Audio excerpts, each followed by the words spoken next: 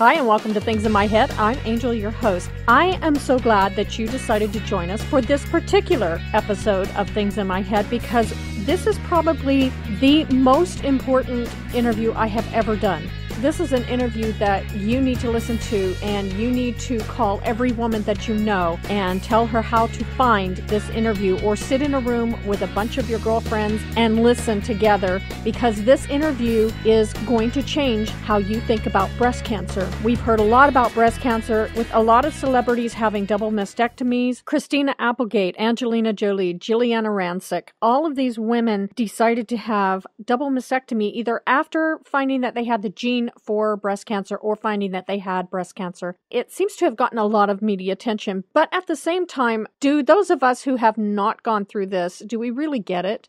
Do we really know what it's like for someone to go through a diagnosis of having breast cancer, to go through the double mastectomy, to go through the treatment, to go through all of those emotions and all of the things that go with it? And that is the reason for this show today. So I want to say right off the bat, if you do have small children in the room, if you are listening to this on an open computer or your iPad or iPhone, I do caution you that this show is going to get graphic. It may be a really good idea to either use headphones or maybe listen to it at another time when maybe you and your girlfriends are alone and there's no little ears around. We are going to talk candidly and openly with a young lady who has decided to come forward and talk about her experience from beginning to end in this two-part podcast. We'll be right back. For centuries, essential oils have been trusted to treat injuries, bring health and wellness, and peace of mind. Rocky Mountain Oils has that knowledge and experience and brings the purest essential oils to your family.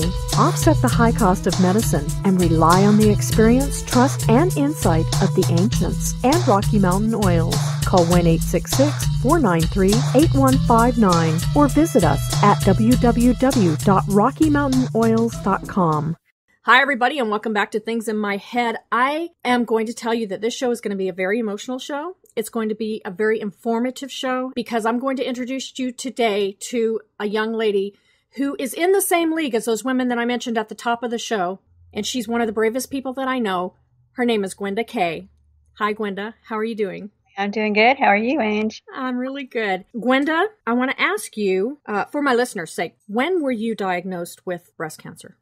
I was actually diagnosed in May of last year. On May 22nd, I went in for cyst removal, and a week later, May 29th, went back to have stitches removed and discovered that it was not a cyst. It was actually a cancerous tumor.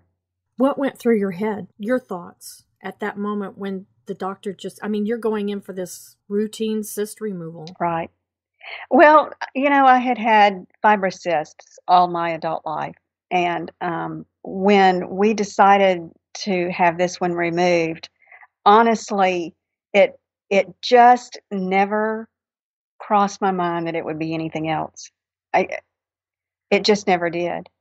And when I went in on May 29th to have my stitches removed, and my surgeon told me that I had cancer, literally the floor just opened up. I couldn't believe it. I was absolutely astounded. We were so unprepared for it, Ange, that my husband did not go to that appointment with me. He went to work that morning, and I went to get my stitches out, and he just, said, call me when you're back home. And I ended up in the parking lot at where he works, and I said, you need to come to the parking lot, and we need to talk. And when he got to the parking lot, by the time he got there, he knew. He just knew. Were you wondering what you were going to say to him? Did you have a speech prepared? Oh, God, no. I couldn't even. All the way there, it took me about 30 minutes to get there. And all the way there, all I could think over and over in my head was, what am I going to do now? What am I going to do now? What am I going to do? It's just, it was a mantra in my head. I couldn't even say the word cancer for days. I just couldn't say it. And now I know you have children. And they're not young children. Your children are older. Did you think about what you were going to say to them at that moment, or was it just mostly about getting through this moment? It was just getting through. I had to tell my husband first, which I know sounds crazy because you would think that he would have been there or he would have had a clue. But I mean, honestly, we didn't. We were so unprepared that the very first thing that I had to do was I had to tell my own husband, and we had to have some grieving time together. What was that like when he reacted? Were you prepared for his reaction? No, I wasn't really even prepared for my own reaction, but he was just from the very first moment when he walked into that parking lot and he saw the look on my face. He just put his arms around me. He didn't say anything. He just put his arms around me, and we didn't talk for the longest time. We just stood right there in the middle of his parking lot at work and just held on. There really wasn't for a long time anything to even say. But he has just been my strength. Through the whole thing, he has just been right there beside me. That's awesome. And I know, because I know you personally, I know that you have this incredible support around you, and that's so important. It is. I know one person that really had a hard time with this was your mom. What was it like telling her? It was hard to tell her, and the way that I told her was not the very best way either. I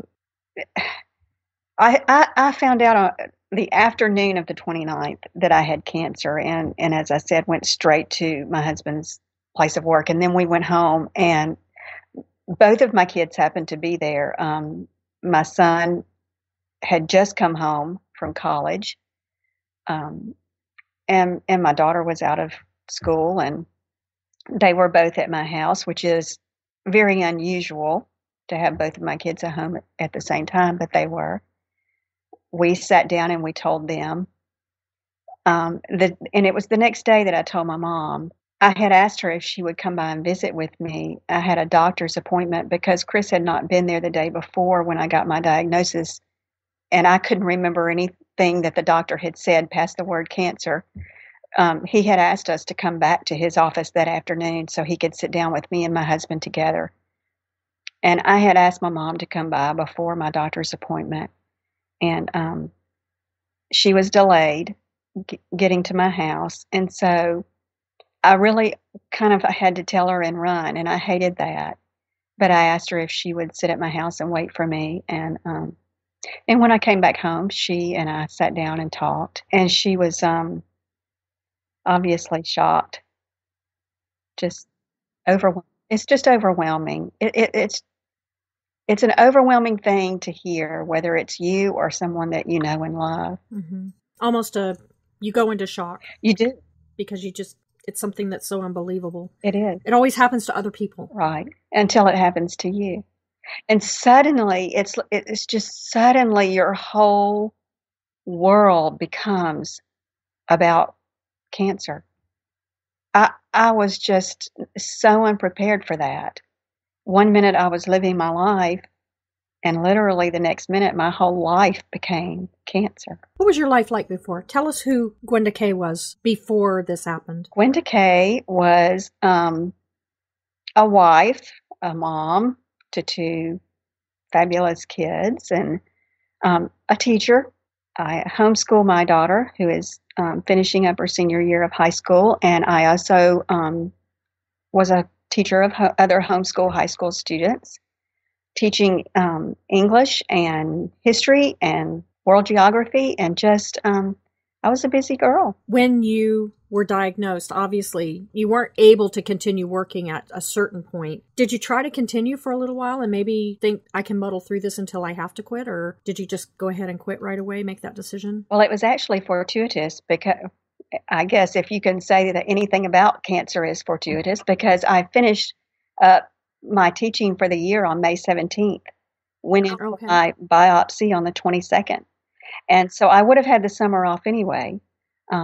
But when August came, when I would normally have gone back to teaching, I was not able to. I was in the midst of chemo at the time, and for many, many reasons, most of them but not all of them physical. I just didn't feel up to teaching. And as a matter of fact, I didn't feel like I was equipped to even homeschool my daughter at that time. So she actually entered an early enrollment program here at our local junior college, and she is spending this year getting dual credits for high school and college. Okay, well, that actually worked out. It did. It worked out very well, but I miss it. I really anticipated her senior year being one that we would go through much more together than we have. So everything was normal, and then all of a sudden this diagnosis comes and your life changes. Now, other than school, and we know continuous doctor's appointments because that's just part of the routine. At some point you're going to have to make a decision about what you're going to do about this. But how did your life change immediately? Immediately, I don't really know. I don't even really know how to answer that question. I mean, everything just changed. You're right. There were so many doctor's appointments. Literally beginning the very next day after my diagnosis. Between May 29th and June 6th, when I had my first surgery, I had 8 days to see several doctors, to make some decisions, and to decide what we were going to do, and somehow prepare for that. And so everything about my life changed immediately, just from what even I thought about every day. Your friends and family, other than your mother and your husband and your kids, they didn't know right away. You want to talk about that? Talk about what it was like? And I have to let my listeners know at this point too, if you haven't guessed already, Gwenda is a part of my extended family. We have been touched by breast cancer before in our family. So I just want to ask Gwenda what it was like having to bring that news up again, having to bring that subject up again in your family. I have always been a very private person. I have always always maintained a certain distance with people. That's just the way I have always been. And I've not ever been one who has had a lot of friends at once, but have had a few friends that I've been very close to. And that's the way that I am even now. But I could not bring myself to tell them about my diagnosis. So I asked my mother if she would I made a list for her of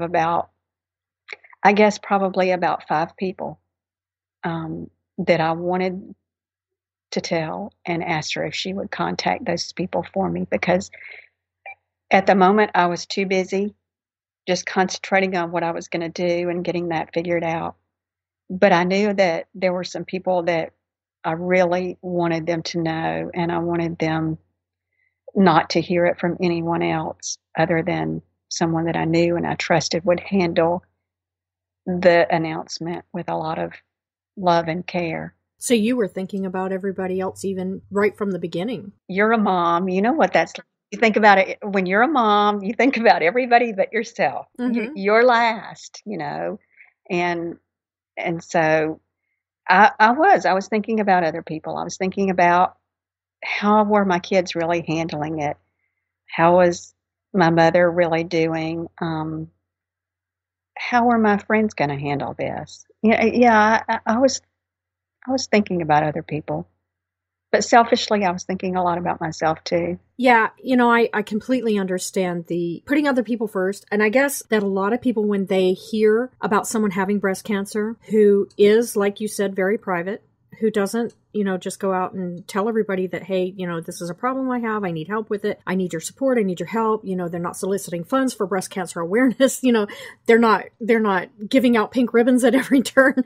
I think people think that, wow, how selfish of that person. But really, from what I'm hearing in your voice, you're not even thinking that. You're not even aware, really, of what's going on around you, other than this thing has dropped into your life. And when I say that your whole life becomes about that thing, I mean it seriously. I have never had something that impacted me at that level before, to the point that it's from the time you wake up until the time you go to bed at night. It's your world. literally.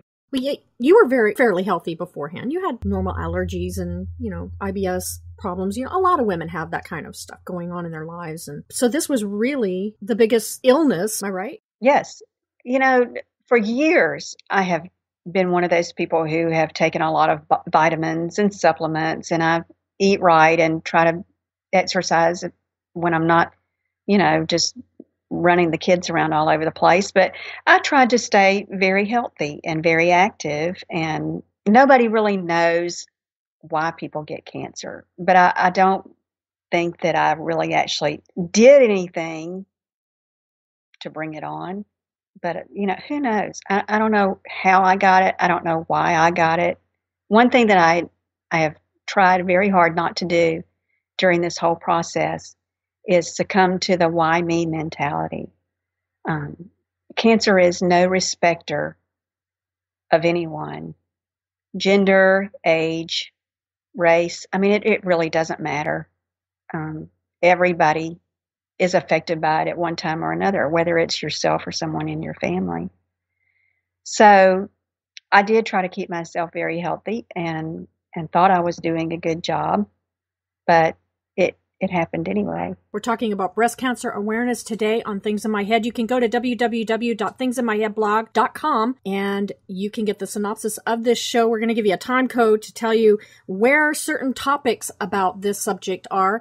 And please, I want to remind my listeners that this is a very sensitive subject matter on today's show. If you have young children in the room, you may want to put on headphones, or you may want to listen to the show at a later time when it's just you and maybe someone you love. And we'll be back right after this. Bridgeport Lake Bed and Breakfast outside Dallas, Texas can give you the perfect intermission of warmth and lake activities. From the long stem chocolate rose on your pillow at check-in to the made-to-order breakfast each morning, you'll leave your stress behind and immerse yourself in unparalleled Texas hospitality. Bridgeport Lake Bed and Breakfast. For reservations, call 940-644-0081 or visit us on the internet at www.bridgeportlakebnb.com. Welcome back. We are talking with Gwenda Kay, who is a recent breast cancer survivor. We're calling you a survivor even though it hasn't hit the 5-year mark, so you beat this thing. What does that feel like?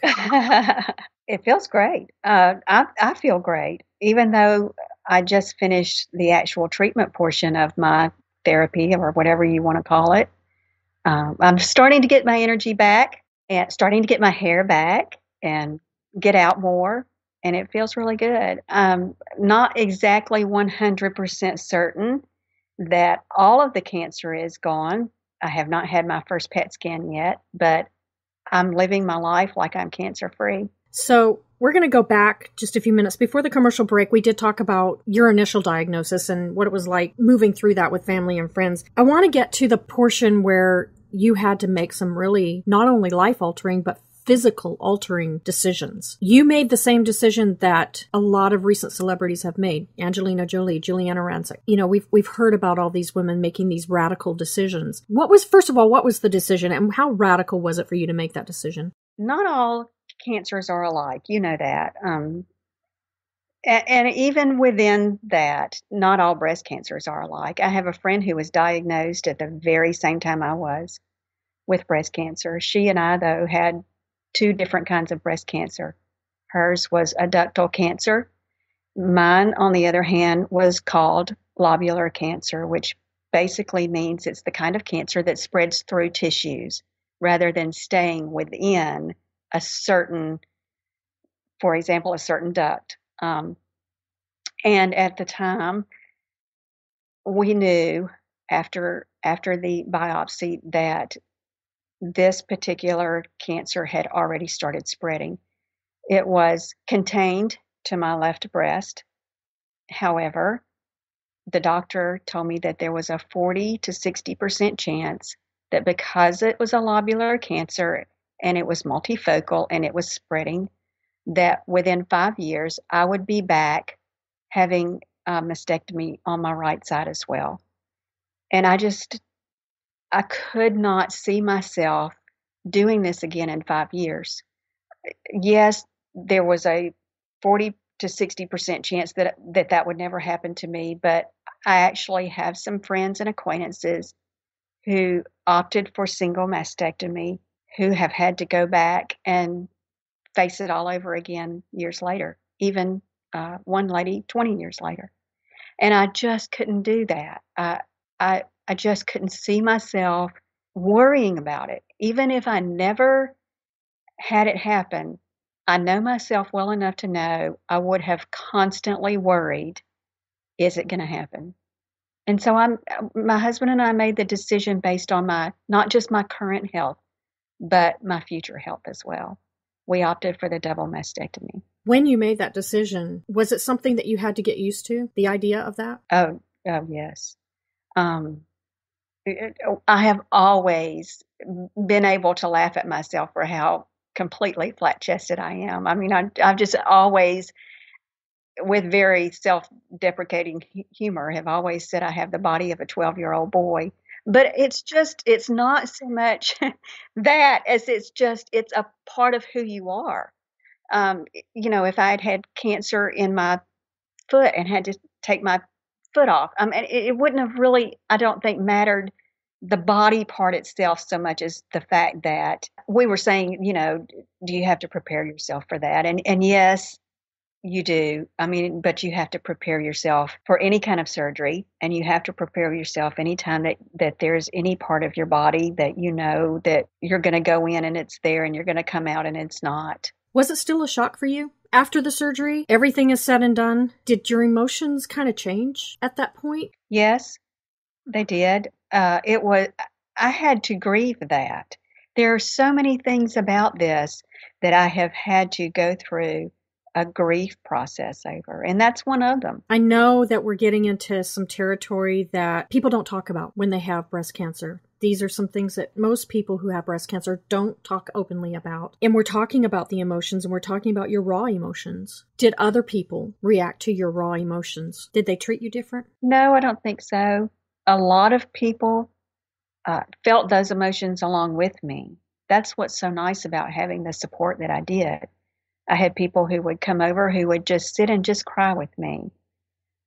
They asked me if I wanted to talk, and if I wanted to talk, they would listen, and if I didn't, they wouldn't.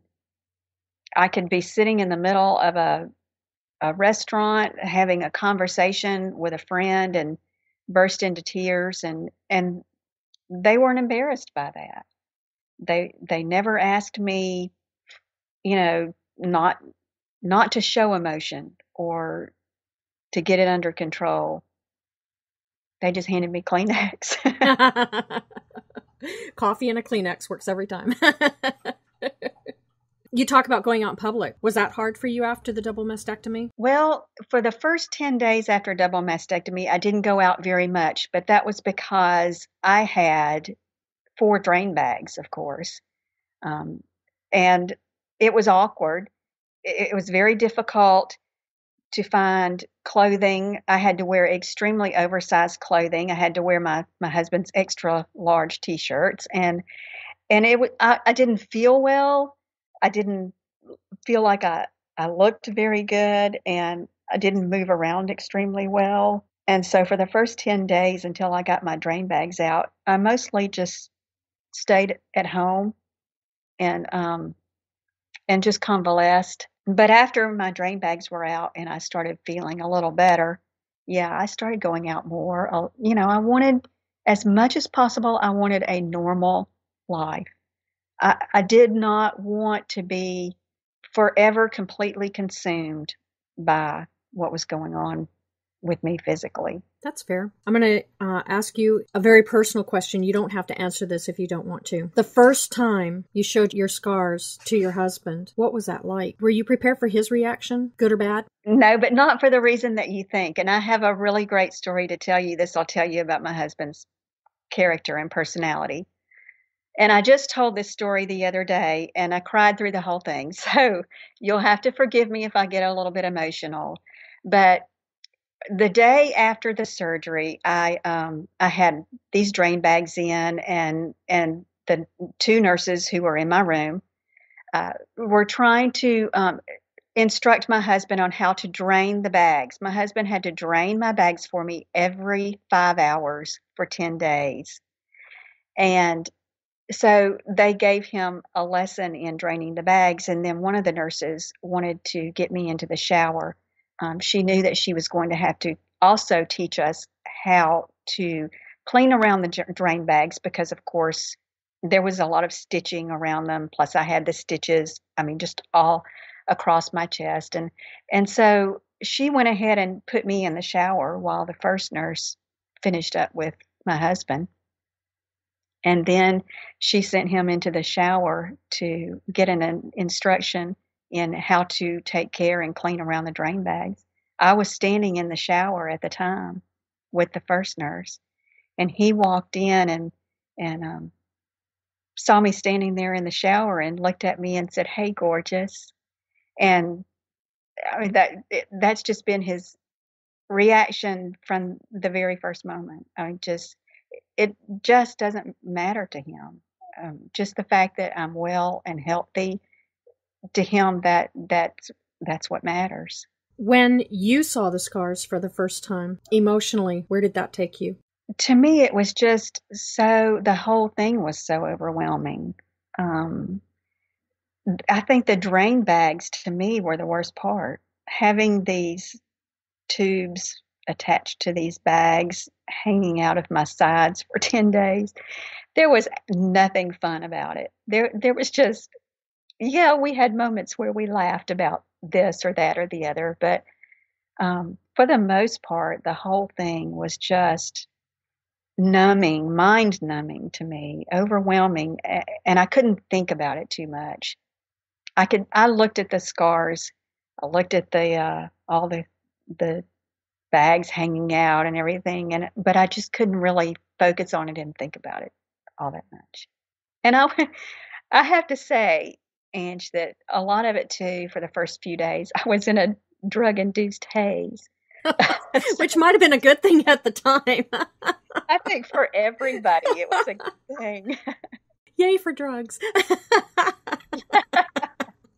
I want to let my listeners know you can go to www.thingsinmyheadblog.com. You can see not only the time code for this particular broadcast, also we're going to show you some pictures of Gwenda. And she's allowed us to put her beautiful face up on our website. And I just want you to know that this is the first time I've actually seen Gwenda since her hair's been growing back, and it's beautiful. I mean, it's growing back all nice and stylish and everything. And I have had a lot of people say that they like it, but you know, I've never worn my hair short. So to me, it's still very dramatic, even though now that it's warming up, I do go out most of the time now without any covering on my head.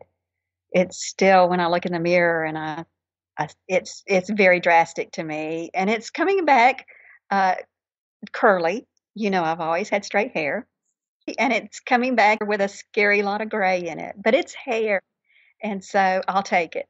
Well, you know, my husband actually shaved his head. I made the decision when I started losing my hair, and my oncologist was just spot on. She told me exactly when I would start losing my hair, and she was right. And and when your hair comes out, it doesn't all fall out at once. It comes out in patches, and it hurts. I never knew that my head would be so sore where my hair would come out just literally in patches. I would brush it, and it was everywhere. It was in my shower and in my sink and on my furniture and in my carpet, and I couldn't stand it anymore. So I called my hairdresser and asked her if she would be willing to just go ahead and shave my head. To me, it was important to have that control. So many things about cancer you have absolutely no control over. But this I knew I could control. And so she came by my house one night after work, and she shaved my head. And when she shaved mine, she actually shaved my husband's, and he went first.